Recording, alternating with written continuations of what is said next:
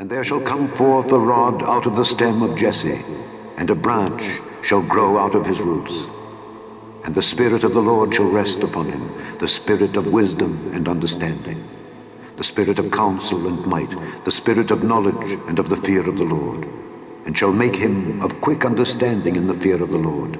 And he shall not judge after the sight of his eyes, neither reprove after the hearing of his ears, but with righteousness shall he judge the poor, and reprove with equity for the meek of the earth.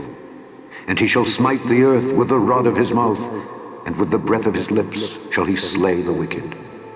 And righteousness shall be the girdle of his loins, and faithfulness the girdle of his reins. The wolf also shall dwell with the lamb, and the leopard shall lie down with the kid, and the calf and the young lion and the fatling together, and a little child shall lead them. And the cow and the bear shall feed, their young ones shall lie down together, and the lion shall eat straw like the ox.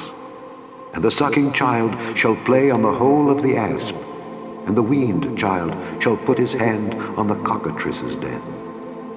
They shall not hurt nor destroy in all my holy mountain, for the earth shall be full of the knowledge of the Lord as the waters cover the sea.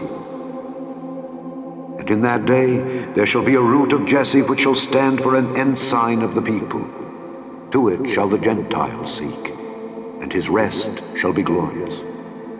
And it shall come to pass in that day that the Lord shall set his hand again the second time to recover the remnant of his people which shall be left from Assyria, and from Egypt, and from Pathros, and from Cush, and from Elam, and from Shinar, and from Hamath, and from the islands of the sea. And he shall set up an ensign for the nations, and shall assemble the outcasts of Israel, and gather together the dispersed of Judah from the four corners of the earth. The envy also of Ephraim shall depart, and the adversaries of Judah shall be cut off. Ephraim shall not envy Judah, and Judah shall not vex Ephraim. But they shall fly upon the shoulders of the Philistines toward the west. They shall spoil them of the east together. They shall lay their hand upon Edom and Moab, and the children of Ammon shall obey them.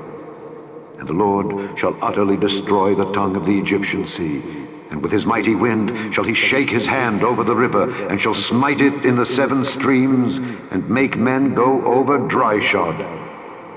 And there shall be an highway for the remnant of his people which shall be left from Assyria, like as it was to Israel in the day that he came up out of the land of Egypt.